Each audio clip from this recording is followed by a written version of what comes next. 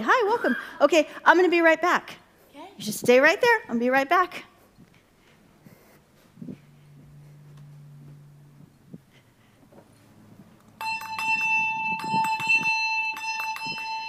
Hear ye, hear ye, hear ye. Hear ye, hear ye, hear ye.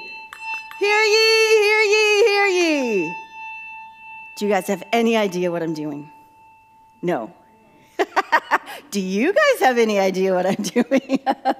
That, hundreds of years ago in the olden days, was when they wanted to make an announcement. The town crier would go out and ring a bell and get everybody's attention and make an announcement, because in that time and place, not everybody could read, not everybody would get the news like we do today, so they would go out and ring a bell and make their announcement. Well, let me try this again, see if you know what I'm going to be doing this time. Extra, extra, read all about it, extra, extra, read all about it. Do you guys know what this is?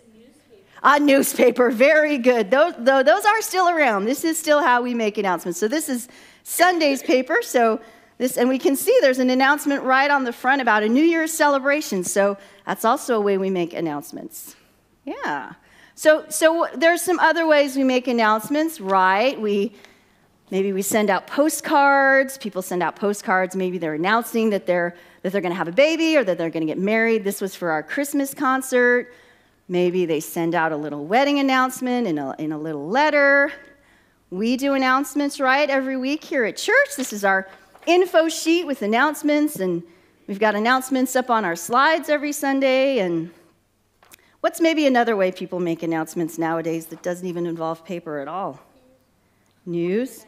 The internet. Yeah, they don't even need paper at all. You can just post it on Facebook or Instagram or one of those other socials. Well, today we're going to talk about a very special announcement that God makes about the coming of the baby Jesus.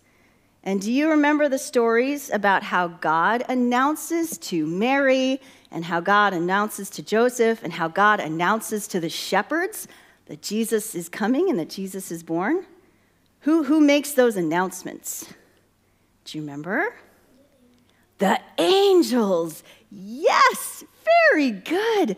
God announces the birth of Jesus through the angels. And we're going to hear all about that over the next several weeks during this Advent season and this time of Christmas when we celebrate the birth of Jesus and the way that God announces through the angels that Jesus is going to be born. But you know, God still speaks with us too in other ways. Yeah, sometimes through other people like our friends or our parents or grandparents and family who give us some really good advice. Maybe that still small voice inside, that's Holy Spirit telling us what we should do, or maybe here in church and certainly through scripture and prayer. There's all kinds of ways that God communicates with us. So we're going to talk about today how God communicated with Mary and Joseph through the angels, telling the birth of Jesus. So let's pray.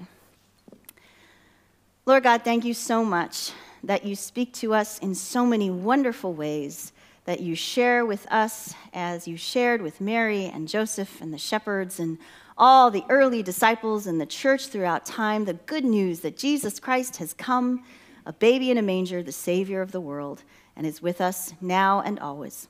And all this we pray in his name. Amen.